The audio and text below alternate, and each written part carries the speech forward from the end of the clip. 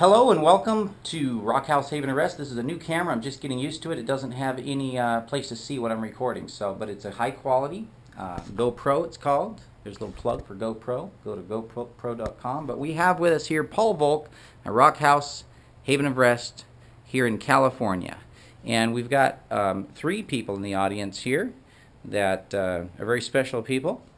And so Paul is going to share us a story about a young man who came to see him, and what's his name? David. David. Go ahead.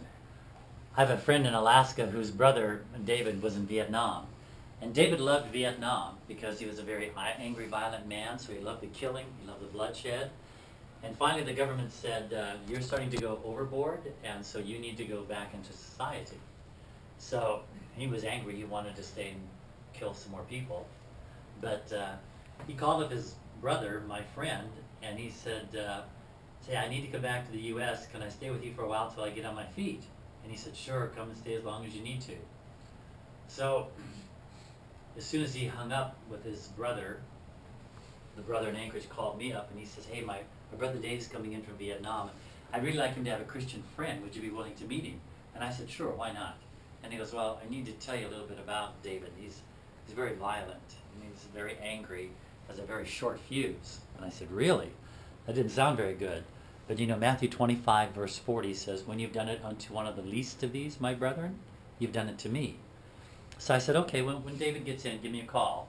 So a few weeks went by, and David arrived, and they invited me over for dinner to meet him. Now, I'll have to admit, I stayed a good arm's distance away from David. I didn't want to get too close, because I figured if I said something that would set him off, I was going to go running out the door without opening it. But the evening went pretty good. And so I got ready to leave. David says, well, hey, maybe we can get together again sometime. And I said, yeah, just give me a call. Well, he calls me the very next day. And he says, you know, I've been in Nam so long, I don't know what kind of clothes to wear. You look pretty sharp. How about I come over right now and let's go look for some clothes? And I said, well, David, I'm busy right now. And he goes, all right, I'll be there in an hour. So David and I started spending time together. Of course, I invited him to church. And he goes, no, church is not for me. And you can say a prayer for me when you get there, but I'm not really interested. Well, he got a job, moved out on his own, bought himself a big Harley, started hanging around with the biker crowds, some pretty rough people. But whenever I would come over there, David knew I didn't like cigarette smoking. So when I would come in, he would tell everybody, all right, everybody, listen up, Paul's here. You want to smoke? Step outside. You smoke in front of Paul, you're going to answer to me. Nobody smokes in front of Paul. I said, okay, David, we'll step outside. I remember one time we were in a shopping center, David and I, and it was back in the days when you could smoke. David and I were standing there getting something, and this guy came up next to me. He lights up a cigarette. And I said, would you mind smoking that someplace else? And the guy looks at me, and he goes, well, he made a very serious mistake.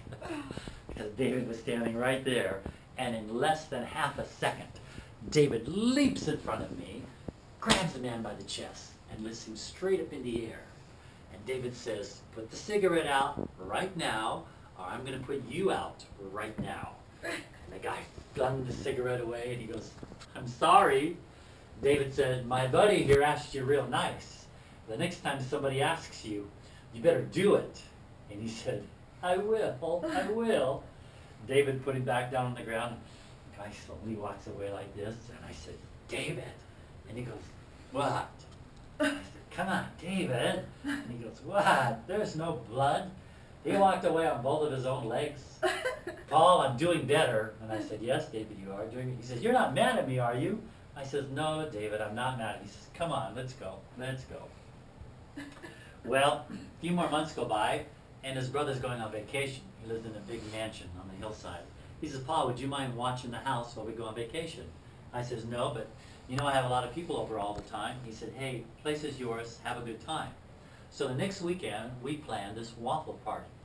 Now the way the waffle party works is, when you cook healthy waffles, it takes a long time, 15, 20 minutes to cook it through.